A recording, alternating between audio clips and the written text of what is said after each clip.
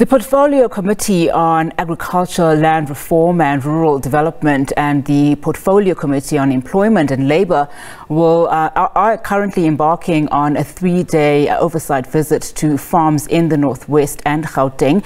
This joint oversight follows the National Assembly's resolution adopted on the 10th of November 2020 for the two committees to assess the impact of legislation and explore opportunities for legislative review. Now, let's discuss this further and get an update on that visit. We're now joined via Zoom by the Chairperson of the Portfolio Committee on Agriculture, Land Reform and Rural Development, Nkosi Zwelivelile Mandela. Thank you so much for your time this afternoon, sir. Thank you for inviting us, and good afternoon.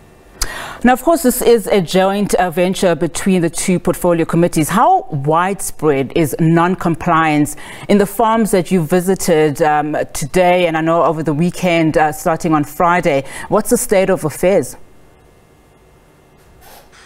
Well, we've been here in the Northwest as a joint portfolio committee sitting made up of employment and labor as well as agriculture, land reform and rural development. We have been able to meet with stakeholders, that being the Department of Agriculture, Land Reform and Rural Development, as well as the Department of Employment and Labour. We met with CCMA as well as stakeholders that represent farm workers and farm dwellers, particularly being COSATU and other NGOs and CBOs that represent farm workers and farm dwellers. We also visited farms so we can meet firsthand with farm owners as well as farm workers and farm dwellers and labor tenants on those farms. In most instances that we've been, we found that some of the farm owners are not compliant to legislation, particularly when it comes to the national minimum wage, as well as registering their employees for likes of UIF. But also we've been looking at safety on the farms for farm workers. So we look into if they are provided with protective gear, as well as the environment they work in, if there are clear safety signs, to ensure that they are trained on the equipment they work on, as well as the different instruments that they use on various farms. But also we've looked at labor tenants that have been evicted from farms, and we have a case that when you look into it, it seems to have been a legal court process, and the farm owner has been able to get a court order to evict farm workers. But when you then engage with the farm land tenants, you find that they've been on the farm for 42 years working on that farm, and then they just evicted and set on the side of the road. And this has showed a failure of the department officials in asserting land tenure rights of those employees. And this needs to be looked into, how government officials and departments can ensure that they are able to assert the land tenure rights of farm employees. But also visiting today in Lichtenberg in Hebenia, we've been able to witness a land claim application that was made pre-1998 by Barolong Traditional Council, and it was successful. But when the department looked into the farm that was claimed, they found that there were farm dwellers on the farm. And when this was brought to the attention of the royal family and the traditional council, the traditional leaders took a decision that they don't want to be seen as white farmers that evict farm dwellers on the farms.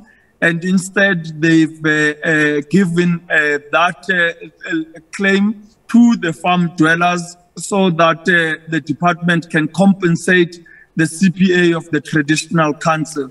And they've put a proposal of getting 80% mechanization and 20% financial compensation into the CPA. So this is indeed impressive to see that indeed traditional leaders are traditional leaders for the people. And it is good to see our communities working jointly with their traditional leaders, and we applaud that.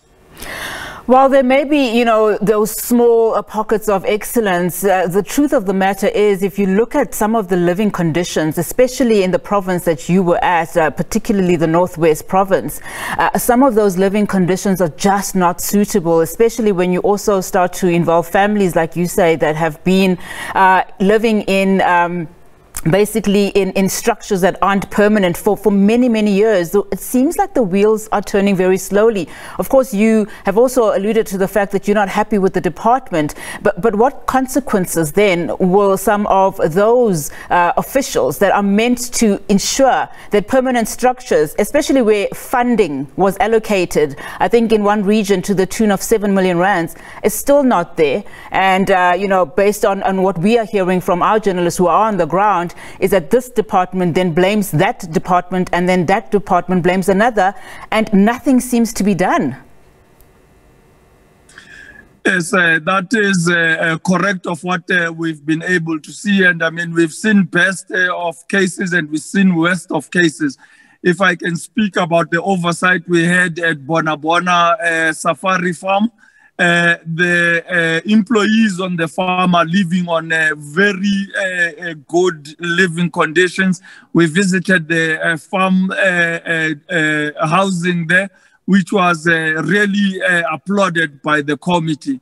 But then you go and visit the 52 families that are located at RTBS Fontaine Farm, which is a farm that was allocated to the 52 families that were evicted. And temporary structures were implemented there for them to have a place to reside. Those were totally not adequate. They didn't even meet the standard. There was no electricity and no ablution facilities, and also no access to clean drinkable water. And this is totally not acceptable that our government and departments are subjecting our people to inhumane standards of living. And we then inquired as to what is the plan that has been put in place to rectify this. Hence, they were speaking about a budget of 7 million. Then when we inquire, is that 7 million allocated for this financial year, being 2022 and 2023? And when will these permanent housing be built? Then you witnessed a situation where departments were pointing fingers at each other that no, it's not with us, the Department of Agriculture, Land Reform and Rural Development, it's with COGTA. No, it's not our responsibility, it's with Human Settlements. So we need to ensure that the minister intervenes on behalf of these families, and there is a clear commitment that can be able to ensure that we have a speedy resolution onto these matters. Just as a final question from my side, in as far as the department is concerned, how worried are you about reports of overlapping claims, that relate to lands involving communities in the various provinces, even those that you have not necessarily been to recently?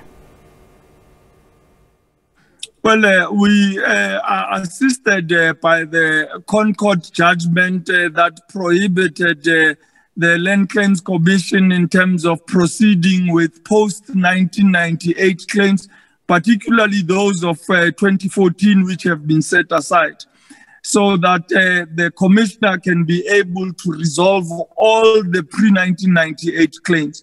This then assists in understanding what are the land claims that we are dealing with, in order to avoid double claims on those actual properties or lands. We have seen claims that have been made for example, by traditional leaders or other CPAs, only to find that there's actually labor tenants that have been on those farms, working on those farms, and therefore their land tenure rights must also be asserted. So it requires both employment and labor, as well as the Department of Agriculture and Land Reform and Rural Development, to be able to find an amicable solution to those issues. All right, Nkosi Mandela, thank you so much for your time this afternoon. Really do appreciate you coming on to the show. Thank you, and thank you for having us.